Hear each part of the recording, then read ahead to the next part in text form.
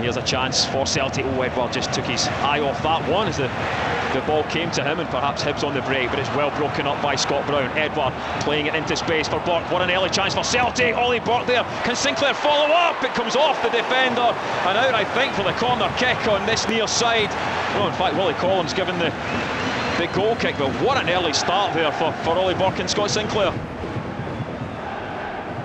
Celtic captain driving forward. It's a nice pass inside to Forrest. What can he do? He can give it to Edouard. It's a great chance for Edouard, and he's lost his footing, but still Celtic have it. James Forrest on the volley, comes off McGregor.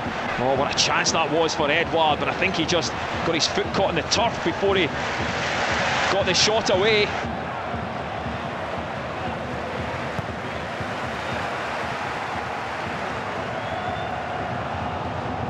There's odds on Edouard, and now Kieran Tierney in some space on the left-hand side. It's a great ball, and Marciano comes out and does well to punch that one clear. Ollie Burke in the follow-up, and his volley was over the bar. A really good chance. A great cross from Tierney, maybe a little bit too close to the goalkeeper.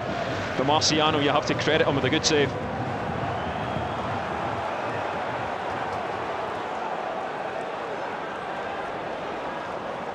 Ayer again, cuts inside, tries to find the space, finds Edouard in a little bit of space, but he's quickly closed down. Forrest now, options ahead of him. One on the left-hand side is Tierney. First time cross is a searching one, high to the far side. No takers. Ollie Burke chases this one back and does well. And Lustig has it. Now Forrest, 25 yards from goal in a central position. Cuts back onto his right foot, does well. Can he get the shot away? He can! Oh, yes! What a goal from James Forrest! 61 minutes gone. James Forrest picked up the ball 25 yards from goal. He cut back onto his right foot. He made the space for the shot, and what a shot it was! High past Marciano into the top right-hand corner of the goal, and Celtic have the lead. We spoke in the first half, Jerry, about half chances that Celtic have created. It didn't seem like there was much on. James Forrest, as soon as the ball left his foot though, from our angle, you knew it was going in. I think he knew himself. He takes one look at the goal and he's already half celebrating. Marciano's played well, he's a great save in the first half, but there is no way he was stopping that. That is a fantastic goal. Celtic worthy of the lead, but an absolute cracker from James Forrest.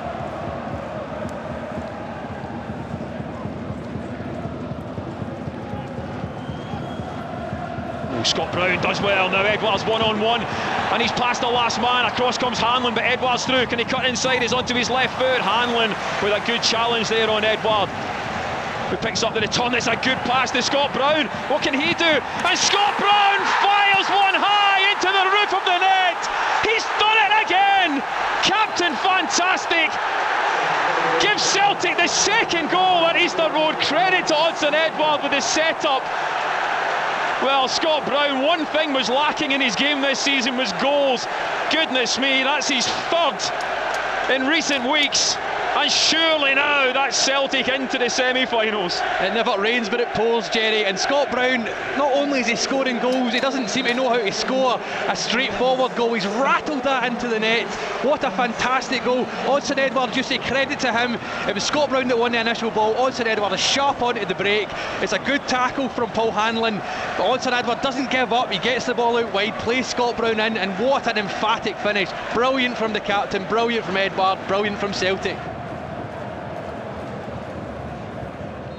The final whistle goes here at Easter Road. Brendan Rodgers didn't manage to do it in his time at Celtic, and Neil Lennon has done it at the first time of asking on his return, namely win at Easter Road. What an important week it has been. The win at Tynecastle kept Celtic 8 points clear at the top of the table, and the win here today at Easter Road means, dare I say it, the treble is still on.